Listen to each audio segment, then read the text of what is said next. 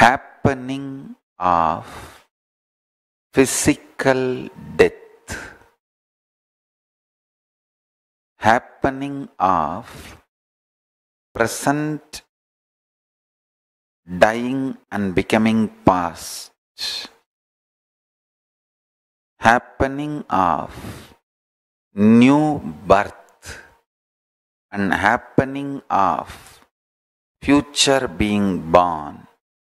All this happens in same frequency and the cognition with which you operate your life.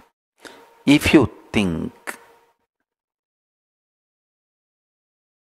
very immature, powerless way, in binary logic way, about your death and birth, past and future, you will live a superficial life.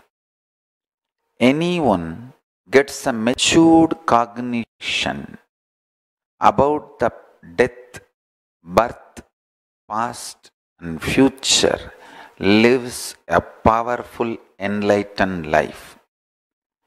Enlightenment does not need any spiritual practice. It only needs spiritual enlightening from proper Guru. It is only a right cosmic legal opinion being digested and manifested. Listen carefully. Enlightenment does not need any spiritual practice. This is directly from Paramashiva.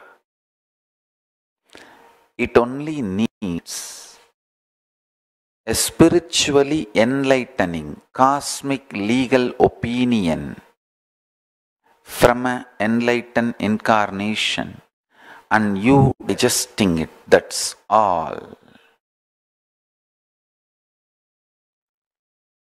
Listen.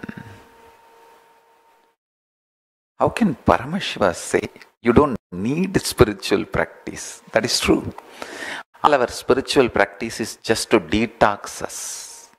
It has nothing to do with... None of the spiritual practices can give enlightenment. They only can detox your system and keep you receptive. So when Guru pours energy, powerful cognition, just hold it and manifest it.